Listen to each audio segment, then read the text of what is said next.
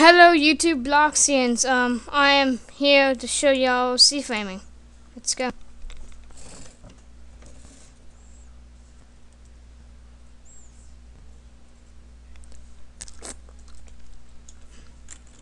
Alright.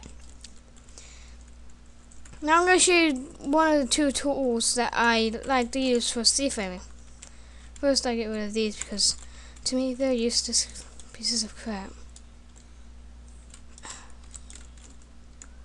Because I never use studs. And I never want to insert any of my crap models. I mean, never want to insert any of my models because that tool's crappy. I can just use insert. So there's nothing really needed about that. Now, those two types of C-frame. There's one which I call the free C-frame because free access, no buttons, nothing you have to go on by. So that's a good reason about that. And this is the GUI C-frame. It goes stud by stud or 1/10 of a stud. Now I find this free C-frame rotation to be smooth and good. I like that.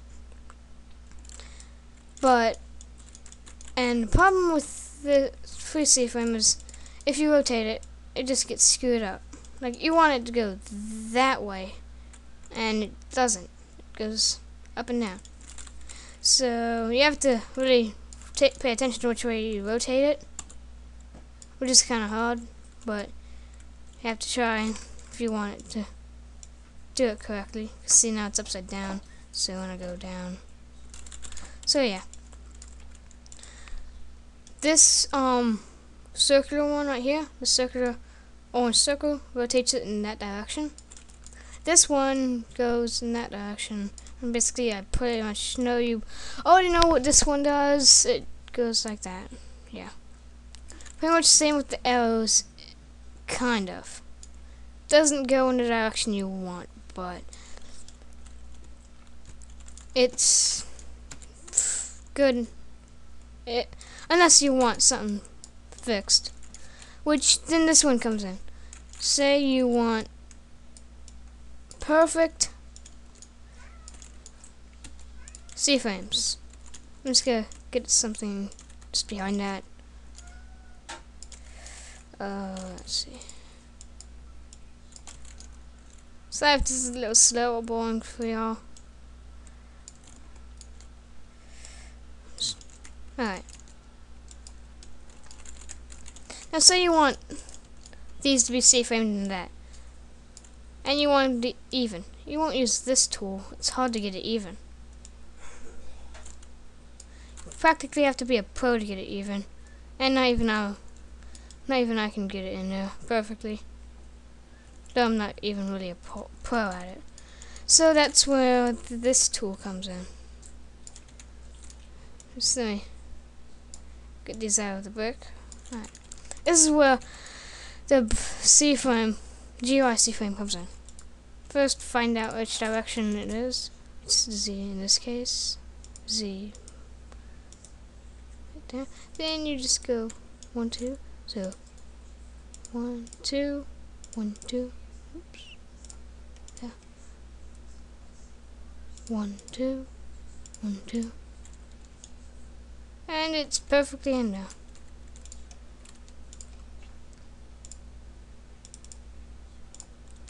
See?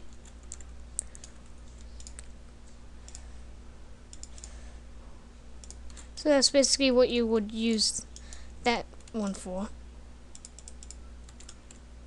And then you have this little wall. That's a piece of crap.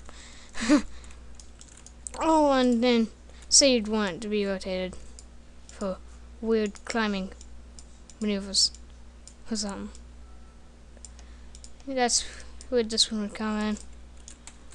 And you just rotate it using the orange dots, and there you go. Sorry about my slow talking. It's just my character. Not my character, but it's the way I am.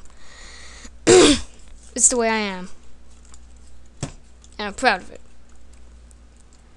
Alright, so now let's talk about some positives and negatives.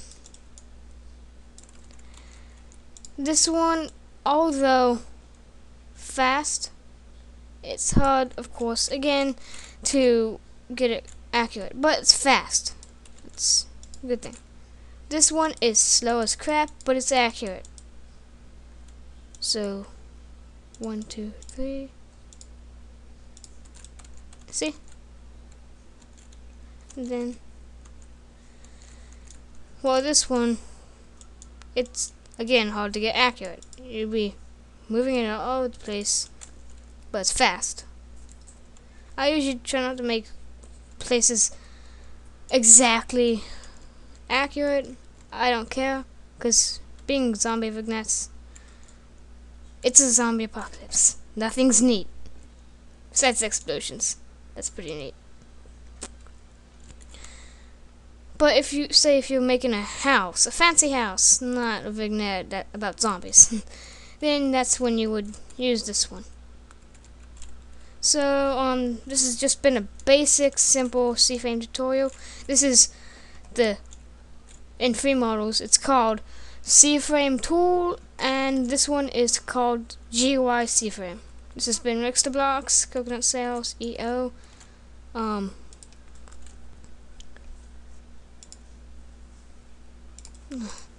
And bye.